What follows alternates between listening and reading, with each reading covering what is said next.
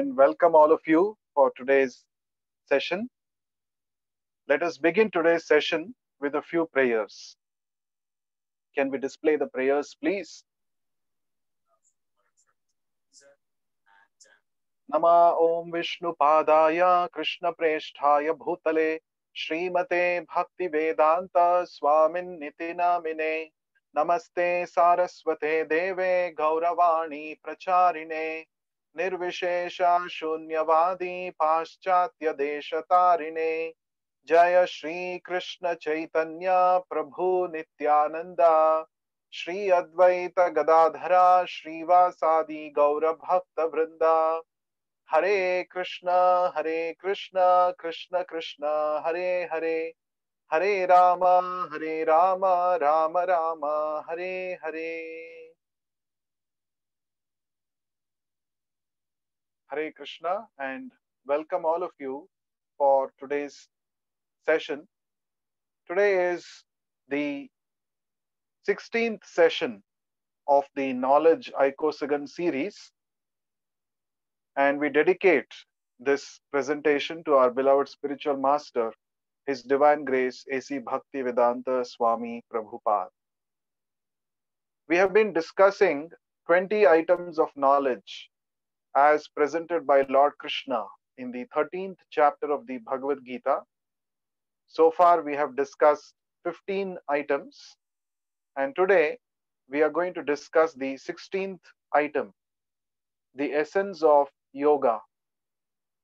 So let's begin to understand what is this all about and what is the essence of yoga, how we can practice the essence of yoga in today's session. We shall also be seeing some case studies which can help us a lot to understand the subject matter. So let's begin now.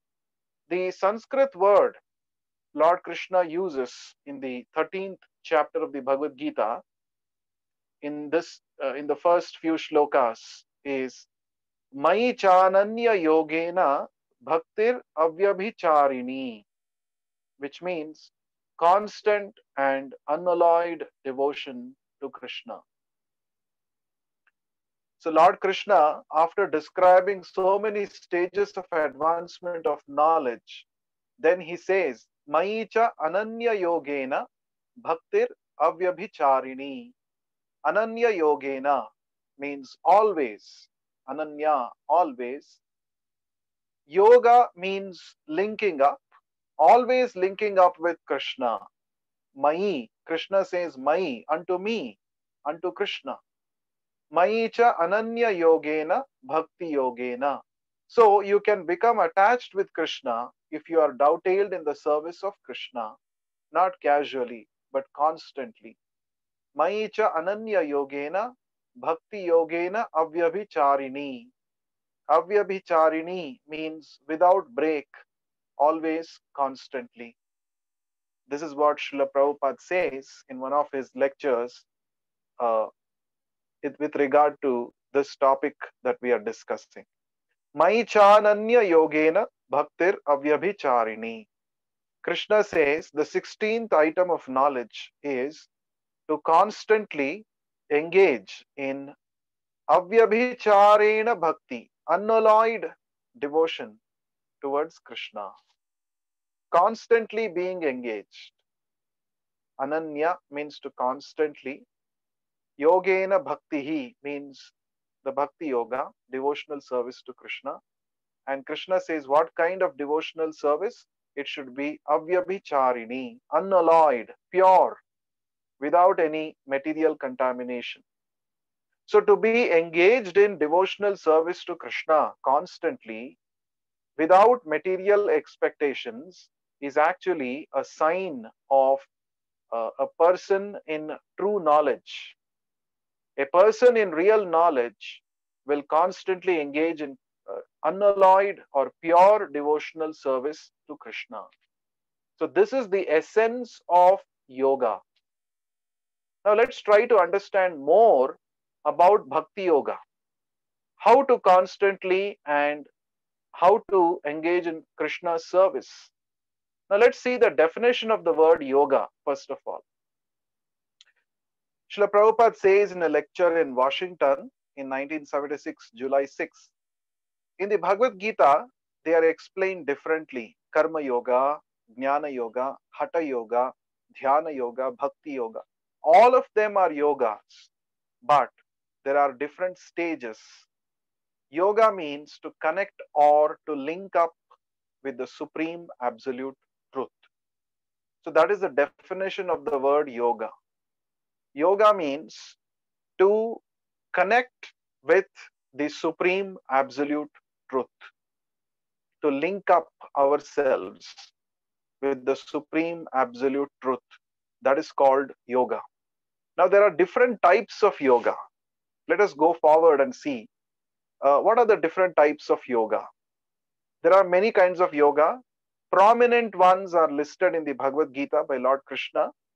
Karma Yoga, Jnana Yoga, Ashtanga Yoga, also known as Dhyana Yoga, and then Bhakti Yoga. These are the four principal types of yoga described by Lord Krishna in great detail in the Bhagavad Gita. Now, Karma Yoga means through our activities, we have to connect with the Supreme. Let's go back to the previous slide. Karma Yoga means how through our activities we can connect with the Supreme Absolute Truth. That is called Karma Yoga. We all perform a lot of activities, but how do we engage our activities in connection with the Supreme? This art of doing work is called Karma Yoga. Bhagavad Gita never says that you have to give up your work, you have to give up your karma. No.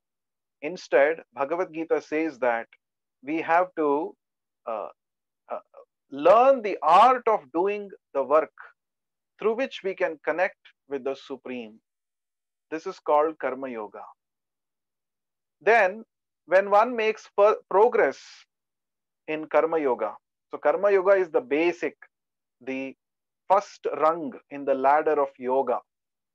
If yoga is compared to a ladder, the first step is called Karma Yoga. How to purify our activities. That is Karma Yoga. Once when we achieve perfection in Karma Yoga, it leads us to the next stage, that is Jnana Yoga. How by cultivation of Jnana or knowledge, we can connect with the absolute truth. That is called Jnana Yoga. So the culmination of Karma Yoga is leading us to Jnana Yoga, cultivation of knowledge. If you do your karma properly, linking up to the Supreme, you will be able to cultivate, you will come to a stage where you become inquisitive and you start cultivating spiritual knowledge.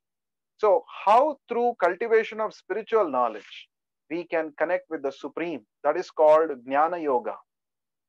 And the next stage is when one is perfected in Jnana Yoga, one comes to the third stage, which is called Ashtanga or Dhyana Yoga, which is about meditation on the Paramatma in the heart. Cultivation of knowledge leads to meditation. So Dhyana on the Paramatma who is situated in our heart.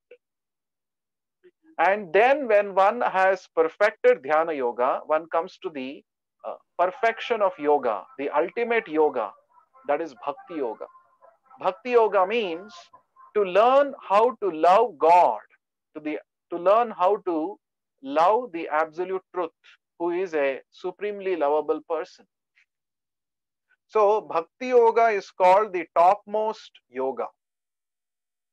So either one can step by step progress from Karma Yoga to Jnana Yoga, then to Ashtanga Yoga, and then come to Bhakti Yoga. That is a gradual process. But if one is lucky enough to, if we come in touch with a pure devotee, then we can directly start off Bhakti Yoga at once. Now, Lord Krishna says in the 6th chapter of the Bhagavad Gita, the last shloka, where he concludes that Bhakti Yoga is the topmost. Lord Krishna says, Yoginam api sarvesham madgatenantaratmana Shraddhavan bhajate yomam same yuktatamo mataha. Lord Krishna says, and of all yogis, he who always abides in me with great faith, worshipping me in transcendental loving service, is most intimately united with me in yoga and is the highest of all. So, Lord Krishna describes the different types of yoga, and finally, in the sixth chapter, he concludes saying that the topmost yoga system is Bhakti Yoga. And anybody who always abides in Krishna with great faith, worshipping Krishna with great faith, rendering service unto him, he is the one who is most intimately united with Krishna. And therefore, he is the highest yogi. So, we just mentioned in the beginning that the definition of yoga is to connect with the absolute truth. Now, different types of yogas will help us to connect with the absolute truth to different degrees. But close proximity, close connection with the absolute truth is possible through the process of Bhakti Yoga. Therefore, Bhakti Yoga is called the topmost yoga. So that is the conclusion in the Bhagavad Gita. And therefore, in today's, the 16th item of knowledge that Lord Krishna has described in the 13th chapter of the Bhagavad Gita, Lord Krishna says, one who is engaged in constant, pure devotional service to him, to Krishna, who is the absolute truth himself, is a person in real knowledge. A person in real knowledge engages in Bhakti Yoga.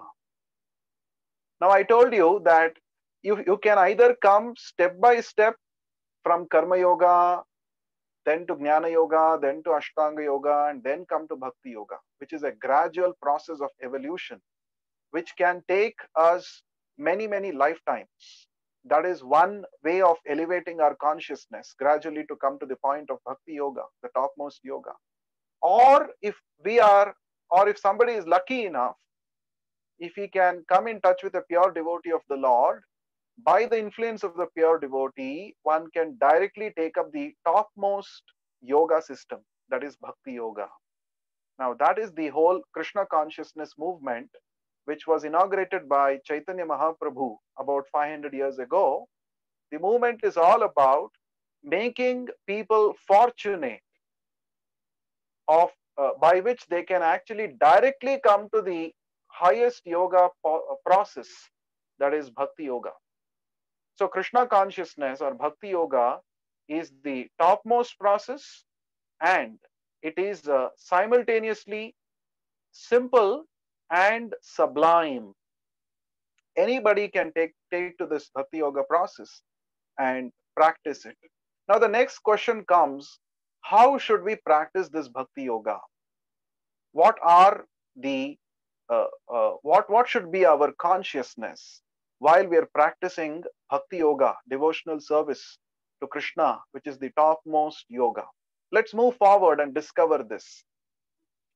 In the Bhagavatam, Srimad Bhagavatam, which fully describes the signs of Bhakti Yoga, there are these symptoms of genuine bhakti described in the first canto, second chapter. There it is said, Savai pumsam paro dharmo yato bhakti radhokshaje ahaitukya pratihata yayatma suprasidati. So these two words, ahaituki and apratihata, are underlined here and they are bolded, embolded. So what is the meaning of this? Let's see. The supreme occupation or dharma for all humanity is that by which men can attain to loving devotional service unto the transcendent Lord. Such devotional service must be ahaituki, unmotivated, and apratihata, uninterrupted, to completely satisfy the self. Yayatma suprasidati. So, how should we practice this Bhakti Yoga? we should practice Bhakti Yoga by in this way, ahayituki apratihata, being without any material motives, and apratihata, uninterrupted, constant, immaterial of the circumstances. So we have to rise up to the stage of Bhakti Yoga. Now we are all very fortunate by the mercy of Srila Prabhupada, who is a pure devotee of the Lord, a pure representative of Chaitanya Mahaprabhu. We have come in touch with the topmost yoga system, that is Bhakti Yoga. Now, generally we begin our Bhakti Yoga process by hearing about Krishna from devotees, or by reading from Srila Prabhupada's books, or by chanting the Hare Krishna Maha Mantra, and we continue to practice it. Now, if we want to attain the perfection of Bhakti Yoga, that means to be intimately connected with Krishna, intimately united with Krishna, then we have to practice Bhakti Yoga, which is ahaituki and apratihata. We should not practice Bhakti Yoga for some material purposes. Though in the beginning days, we may have material motives because of which we might take up Bhakti Yoga, but by gradual association with devotees, we have to come to a stage where our devotional service is unmotivated. We have to understand that since we are part and parcel of Krishna, we are actually meant to render service to Him. That is our natural or original occupation.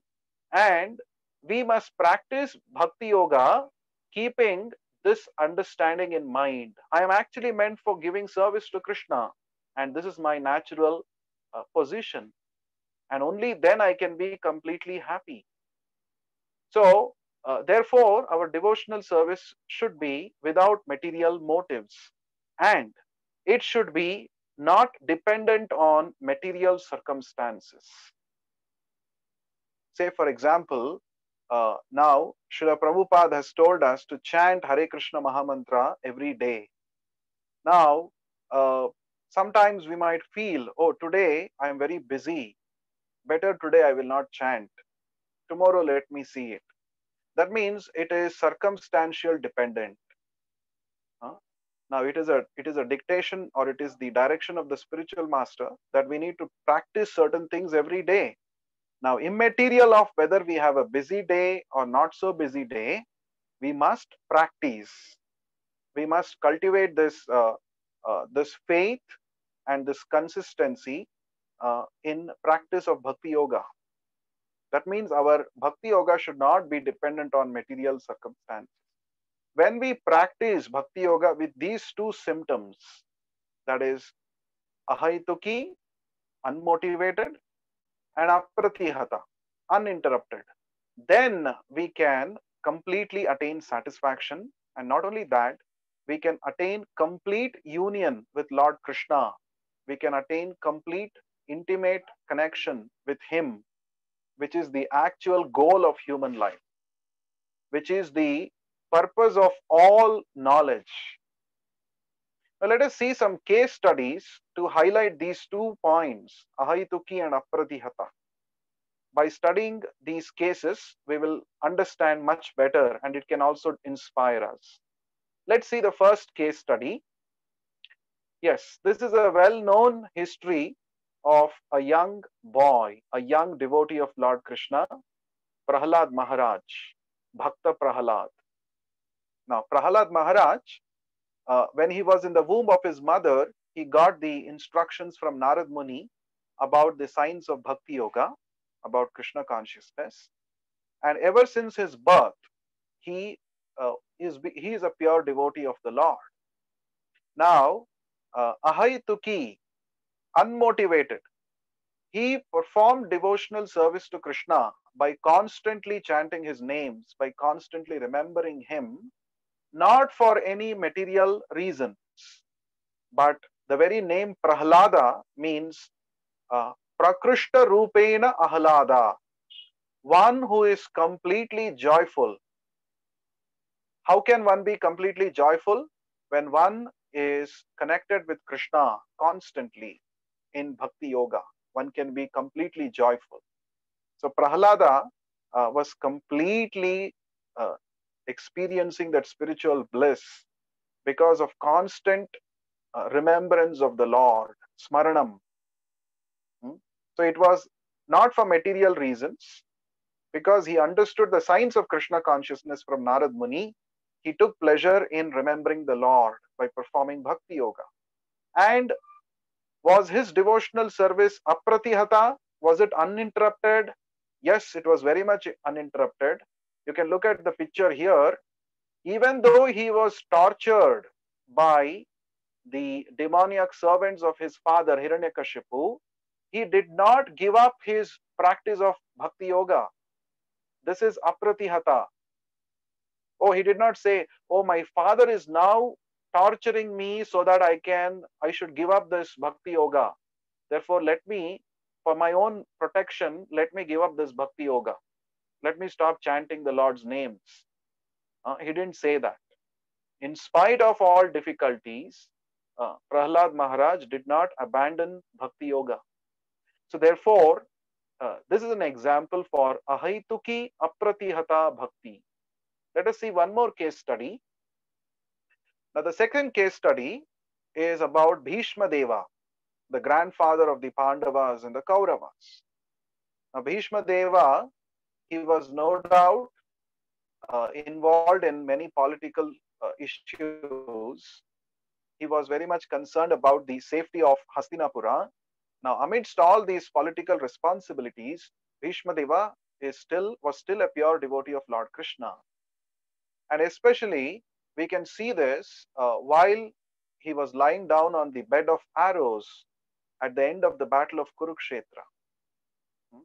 Even in such a painful situation where his whole body was pierced with sharp arrows of Arjuna, still Bhishma Deva continued to remember Krishna. And in fact, being moved by the devotion of Bhishma Deva, Krishna personally came to give his darshan to him while he was about to leave his body. So Bhishma Deva is a wonderful example for all of us to show how one can remain a devotee of the Lord uh, and side by side execute one's material responsibilities. Of course, Bhishma Deva knew that the Pandavas will emerge victorious eventually, but still, due to certain reasons, he had to side up the Kauravas in the battle of Kurukshetra. But towards the end of his life, which was a glorious way to give up one's body, Bhishma Deva has shown us that how one should remain constantly in thought of Lord Krishna. So this is an example where, in spite of difficult material circumstances, Bhishma Deva continued to practice Bhakti Yoga. That means it is apratihata, without interruption. No material circumstances, uh, caused him to give up devotion to Krishna. So this is a wonderful example that we have to follow in the footsteps of Bhishma Deva. The last case study we are going to discuss is about a character from Ramayana, and this famous character is called Jatayu. Jatayu, the he was a vulture, a bird, and we all know this incident as it is depicted in this picture when Mother Sita was being abducted, carried away by force by the demon king Ravana. At that time, Jatayu uh, comes to rescue Mother Sita. Jatayu comes to rescue Mother Sita. Now, he is doing this as a service to Lord Ramachandra. Now, he's just a bird. He's not as powerful as Ravana, but he fought very valiantly against Ravana. Even though he was unsuccessful in his attempt to rescue Mother Sita, he fought for Mother Sita till the end of his life. So we all know what happens. The evil king Ravana cuts off the wings of Jatayu, and Jatayu falls down on the ground. Now, even at that point of time, he somehow manages to stay alive to give this news to Lord Rama, who would be coming that way. And you see, this is an example for ahaituki apratihata. Jatayu did not have any material reason to do this. No, he did not think that, oh, uh, I'm going to get some benefit if I try to save Mother Sita. No, he did not think that way. He thought it's a wonderful opportunity to serve the Lord. And also, it was uninterrupted. I mean, it was not affected by material circumstances. Even though he knew very well that Ravana is very powerful and he is no match to him, still Jatayu tried his best. In fact, he laid down his life for the sake of Lord's service. So when Lord Ramachandra later came by that way, he saw Jatayu, who was breathing his last. And Jatayu passed this message to Lord Rama that the evil king Ravana has kidnapped Mother Sita. And then he passed away. And Lord Ramachandra was so much touched by the devotional service rendered by Jatayu that Lord Ramachandra personally performed the final rites for Jatayu, considering him equal to his own father. We must remember that when when the father of Lord Rama passed away, Dashrath Maharaj, when he passed away, Lord Rama was not in Ayodhya and he could not perform the final rites for his father. So that thing, that final rites which Lord Rama was not able to perform for his own father, he performed for this Jatayu.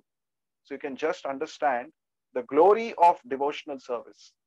Anybody who is engaged in devotional service to Krishna, even if it is an unsuccessful attempt, he will be rewarded by the Lord. There will be reciprocation from the Lord. So these are the three case studies which depict or which talk about the symptoms of pure devotional service. Ahaituki apratihata, unmotivated and uninterrupted. So that is what Krishna also says in the 13th chapter of the Bhagavad Gita. If a person is in true knowledge, then he engages in constant and unalloyed devotion towards me. That is a symptom of a realized person or a person in true knowledge. So let's move forward. So what will happen to us when we engage in devotional service to Krishna? So there is a promise that Krishna is making in the 9th chapter of the Bhagavad Gita. Lord Krishna says, Ananyas chintayanto mam ye jana paryupasate tesham nityabhiyuktanam yogakshemam vahamyaham. Lord Krishna says, but those who worship me with devotion, meditating on my transcendental form, to them I carry what they lack and preserve what they have. So it's a promise that Lord Krishna is making here. Anybody who worships me with devotion, with faith, meditating on my personal form, to them I do two things. First is, I supply what they lack. And secondly, I preserve what they have. This is called Yoga Kshemam. Not only what we have, Lord Krishna preserves, but he also supplies what we lack if we engage in his constant devotional service. Now the word used here is Ananyaha Chintayantaha. Ananya means no other object. Chintayantaha means to constantly meditate. So undeviatingly, not deviating our attention to any other object, if we simply focus on the transcendental form of Krishna and meditate upon him with devotion, then Krishna is promising that he will always take care of what we require and he preserves what we have. Now we see many examples of this where, for example, Prahlad Maharaj himself, by his pure devotional service, Lord himself came as Narsimha and protected Prahlad Maharaj, isn't it? And we saw here in the case of Bhishma Deva, Lord himself came in his presence when he was about to quit his body. So Bhishma Deva personally saw Krishna while he was quitting his body. And thirdly, Jatayu, Lord Ramachandra personally performed the final rites for Jatayu and awarded him liberation. So anybody who is engaged in constant devotional service to the Lord, you can be rest assured that the Lord is always there to give us his protection. He carries us, he gives us what we lack, and he preserves what we have. Now, the easiest and the simplest way to engage in devotional service to Krishna is to chant the holy names of Krishna. So, let us all chant Hare Krishna Maha Mantra constantly. And while we are chanting, let us all appeal to the Lord. My dear Lord, always keep me in your remembrance. Let me always remember you. Always bless me so that I can never forget you. And in this way, we have to aspire to always remain fixed up in remembrance of the Lord. We will take up questions at the end of the session. Now we shall chant Hare Krishna Maha Mantra together, and we will chant for about 5 times, 5 to 6 times. First, we should chant the Panchatattva mantra one time. Shri Krishna Chaitanya Prabhu Nityananda Shri Advaita Gadadhara Shrivasadi Gaura Bhakta Vrinda. Now we shall chant the Hare Krishna mantra together. Hare Krishna, Krishna Krishna, Hare Hare. Hare Ram, Ram Ram, Hare Hare. Hare Krishna, Krishna Krishna, Hare Hare. Hare Ram, Ram Ram, Hare Hare. Hare Krishna, Krishna Krishna, Hare Hare. Hare Ram, Ram Ram, Hare Hare. Hare Krishna, Krishna Krishna, Hare Hare. Hare Ram, Ram Ram, Hare Hare. Hare Krishna, Krishna Krishna, Hare Hare. Hare Ram, Ram Ram, Hare Hare. Hare Krishna, Krishna Krishna, Hare Hare. Hare Ram, Ram Ram, Hare Hare. So I request all of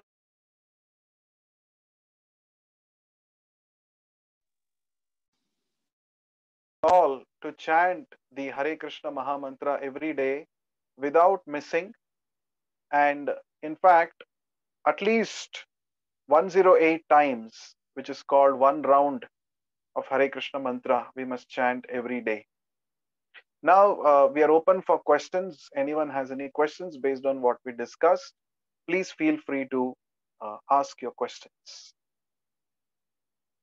We have about 3 to 4 minutes left to end the session. If anyone has a question, please unmute yourself and ask your question.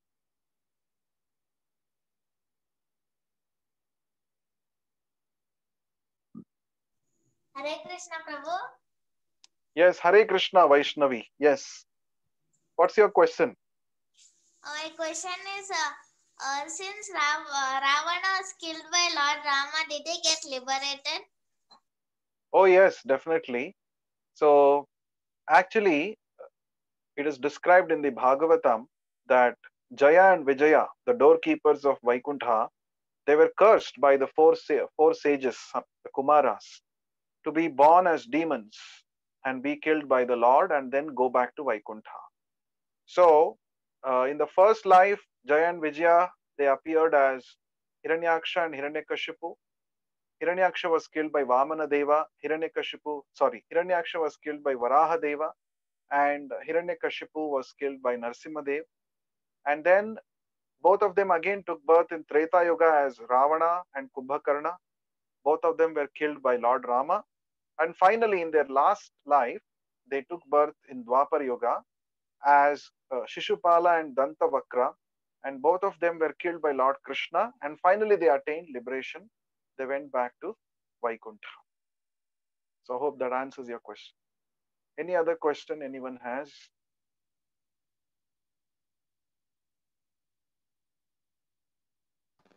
Hare Krishna Prabhu.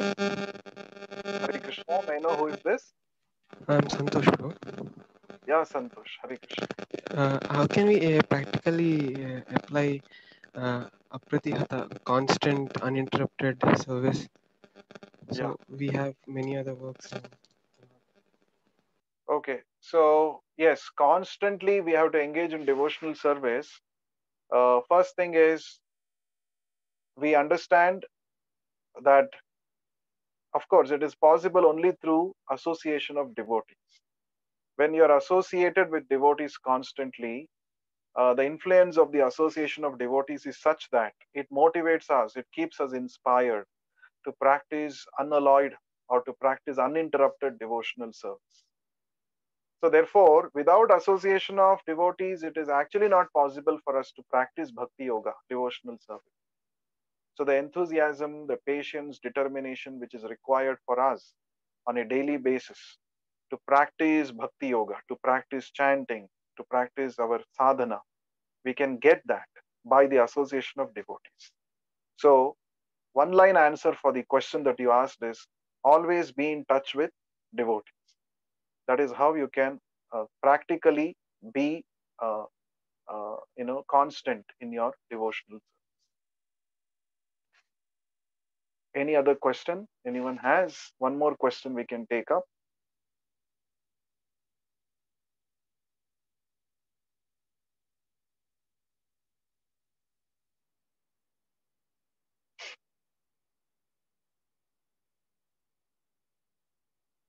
That means everybody has completely fully understood about today's 16th item of knowledge.